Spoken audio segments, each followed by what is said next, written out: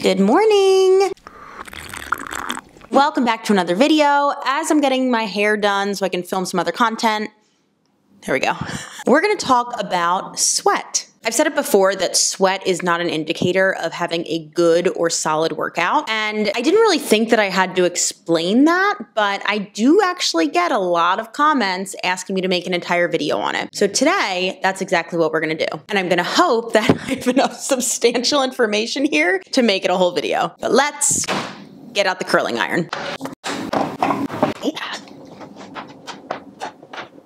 All right, so while we're waiting for that bad boy to heat up, let's talk about what sweat actually is. So sweat is mostly water, but it's gonna contain some small amounts of ammonia, urea, salts, and sugar. And the basic function of sweating is to help your body maintain its temperature. If your internal temperature becomes too high, then your body is going to sweat to help cool the skin off. And that's pretty much it. That is the function of sweat. It's very simple. So obviously when you work out, there is a higher chance that you will be sweating because many workouts will elevate your heart rate and raise your body's internal temperature. So what does your body do in response? It sweats. But does that automatically mean that your workout is good?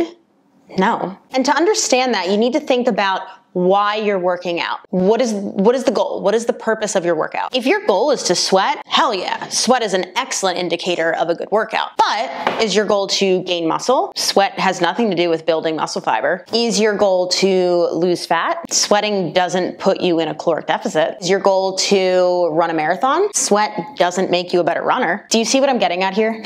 We have to understand that just because there might be overlap in something doesn't mean it's the reason that it occurred. Now, will you probably sweat during most of your workouts?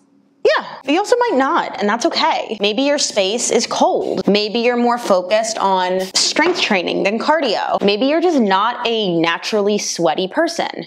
I cannot relate to that. I'm naturally very sweaty. Sweating literally just means that your body is cooling itself off. So where did this correlation come from between sweat equaling a good workout? I think it comes from two different places. The first is group fitness. I have talked about it endlessly. I got my start in group fitness. I love group fitness, but I also think that there is a toxic expectation that everyone needs to be drenched, dying, demolished after class. I actually used to be told that from some of my old bosses. People need to walk out of that room limping, sweating, gasping for air, or they will not believe that it's a good workout. So instead of trying to change the narrative, which I understand is very difficult, especially if you have a brick and mortar in New York City and like you need to sell classes, you need to get people in there or else you're not making money and you're not gonna stay open. But instead of trying to change the narrative, it's just like, okay, well then this is what we have to do. When in actuality, if you're leaving every single workout like that, you're working too hard. It's way too much intensity. You know, I remember at one studio that I worked at,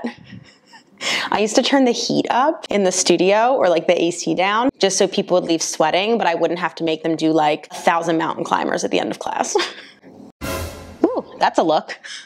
Because in that specific studio, like we did focus a lot more on strength. It wasn't a bad program just because people weren't leaving sweating. Strength training just does not and should not get your heart rate up as high as cardio. And if your strength training does get your heart rate up like cardio, you're doing cardio with weights. Both are fine, but to reap like the specific physiological changes that come with strength training, you can't do cardio at the same time. Like they're two different things. I've talked about that in an older video, so I'll like pop that right up here for you. Okay, so group fitness, definitely a big proponent of this sweat equals a good workout. Ooh, this is gonna be the ugliest curl.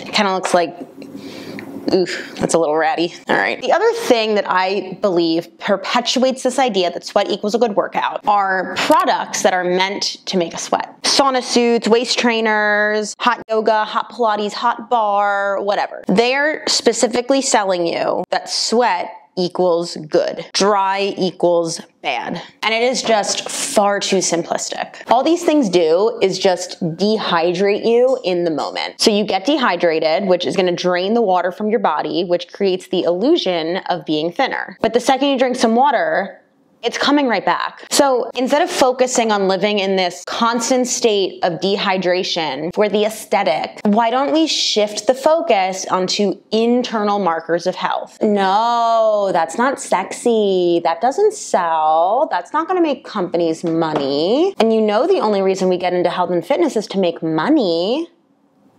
I'm honestly just like constantly flabbergasted at the sheer volume of products out there that we do not need. Now, don't get me wrong. If you understand what these products do for you and you want one and you want to try it or you really enjoy it, I do truly think that's fantastic. But I will also tell you that most of the people buying products like this are looking for a quick fix, are hoping that this product solves whatever problem they're looking to fix. What's happening with my hair back here? Great. Quite frankly, don't understand the basics of what this product is doing to their body. And you can like kind of insert anything into that statement. The point I'm trying to make is that we are constantly tricked into purchasing things we don't necessarily need simply because this entire industry profits off of keeping us in the dark of how our bodies work. So again, if you like one of these things, if you want to buy one of these things, if you like hot yoga, I've done hot yoga. I think it's really fun. But I also understand that it's not making me lose fat faster. It's not an indicator of a good workout. It's something that I've done and I enjoy, and I have full ownership of that. Anyway, that was a tangent that was not in my notes, and I got very heated. So to wrap it up on the sauna suits and the sweat belts and all that bullshit, if you want one, get one. I want you to understand that you don't necessarily need it.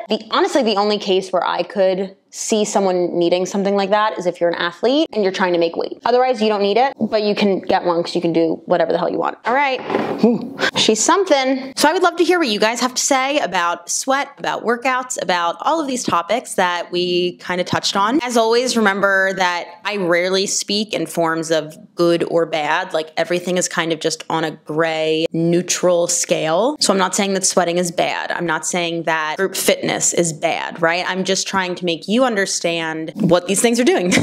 So anyway, make sure you hit that subscribe button so you don't miss out, and I will see you all in the next one.